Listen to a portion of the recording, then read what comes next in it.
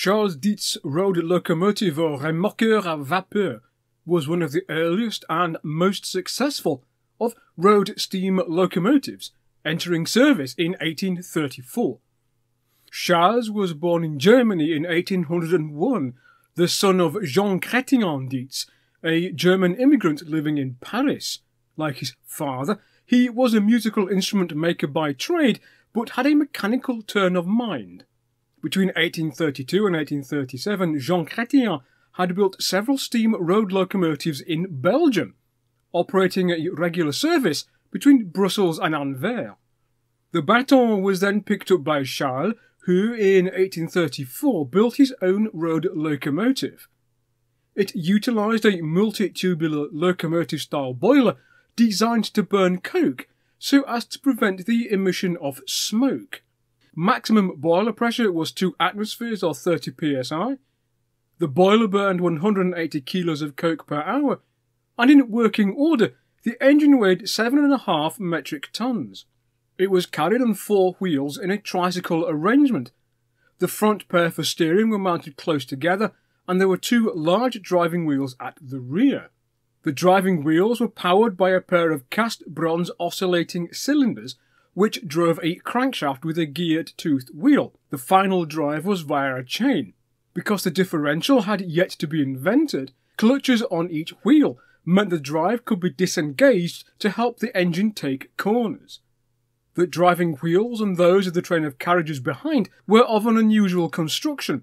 Between the wooden felloes and the segmental steel tyre was a layer of felt or cork coated in tar, followed by a thick layer of rubber, presaging the tyres of Monsieur Michelin. A formal demonstration run was made on the 26th of September 1834 between Paris and the park at St Germaine and Laye. The locomotive hauled behind its 2 carriages, one first class and one second class, carrying 40 passengers. It departed from the Champs-Élysées at 10:15 and stopped to take in water at Neuilly, Rueil-Malmaison and Marly-le-Roi, arriving at the foot of the steep hill up to St Germaine-en-Laye at 12:15, the journey having taken 2 hours. After stoking up the fire, the brave little engine set off up the 5.5% incline up to St Germaine-en-Laye and surmounted the climb and arrived at the park gates at 12:43.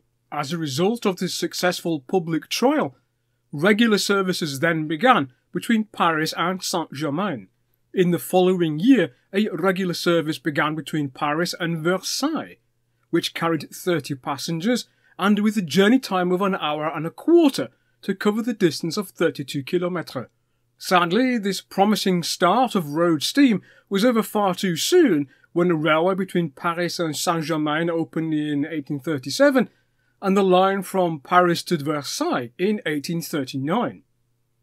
Unlike in Britain, which had its notorious red flag laws, and there was major opposition from the turnpike trustees and indeed Parliament to road locomotives, there was no such opposition in France, where road steam was actively encouraged. I hope you have enjoyed this video on Charles Dietz and his remarkable remorqueur à vapeur, and if you have, please leave a comment below, as well as like, share and subscribe and click the notification bell. I'd also like to thank my generous supporters on Patreon for helping to make this video possible. And I look forward to seeing you all next time on Rail Story.